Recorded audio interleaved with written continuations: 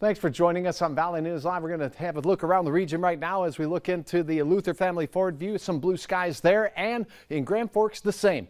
A little bit more cloud cover in the southern valley down near Hankinson at exit 1 at the Dakota Magic Casino, but the darkest clouds moving into the Devil's Lake Basin right now, and that's where the radar shows the activity. 75 in Grand Forks this hour. That is the hot spot in our entire area, and it's 77 in Minneapolis. That's not too cool either. Pretty nice out there, all 70s, and very comfortable to get outdoors and enjoy some ribs at Rib Fest or whatever your favorite barbecue is. As we take a look at the satellite and radar, there's those clouds moving into the Devil's Lake Basin.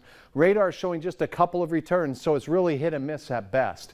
This type of weather, the fair weather cumulus clouds, tends to form in the heating of the day. So as we lose the heating of the day and the sun sets, this is all going to diminish and we're going to be left with a quiet evening. So not likely that these will make their way anywhere near Fargo, but if you are in places like Devil's Lake, you can see this larger batch of showers that'll be making its way, likely clipping the western reaches of Nelson County, maybe even making its way down to the Highway 200 corridor. So your hour-by-hour forecast does show spotty showers as we go through the evening, and then after sunset, they dissipate.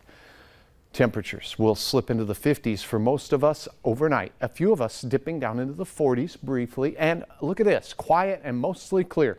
Sunshine to start your Thursday as we get outdoors and enjoy some lovely conditions out there. More clouds developing on that boundary that has been in the same spot since last week. That is where the showers and clouds have been, mainly from northern and central parts of North Dakota to southeast North Dakota. That is where they look to continue for the day tomorrow. In the afternoon, we'll get a little heating. We'll have some pop-up showers just like we did. They'll be here and there, but most of us will stay dry. Temperatures a little bit warmer as we will see close to 80 degrees for a couple of locations here in the Red River Valley. Tomorrow, as we see the sunset, once again, these shower chances will diminish as we head into the evening hours, but we do have some changes on the way. We'll talk about that more in a moment. Right now, look at your planning forecast. Temperatures rising all the way up to near 80 degrees in Fargo-Moorhead. Not quite as gusty for the day tomorrow. Wind still northerly, 5 to 15 miles per hour. Afternoon clouds, and our northern neighbors may see a shower. I think we stay dry here in the FM area. And temperatures falling down after sunset. By the way, tomorrow night sunset, 9:20 p.m. Oh, let's talk about the extended forecast.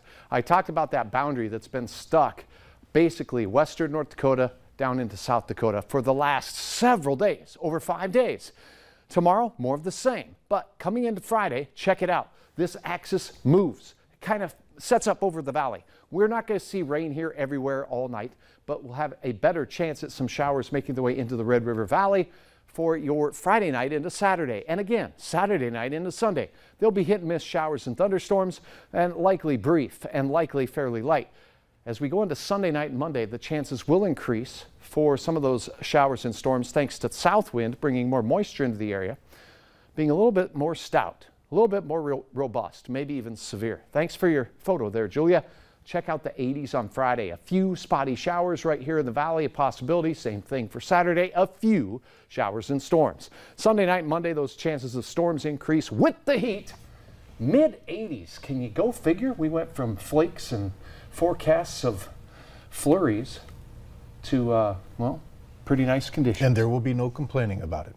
Because we complained enough about the lack of heat. Address those complaints to Mr. Mike Morgan. All right, I'll take them. Thanks. Minnesota is now accepting applications for Hero Pay for frontline workers. We'll tell you who can apply next.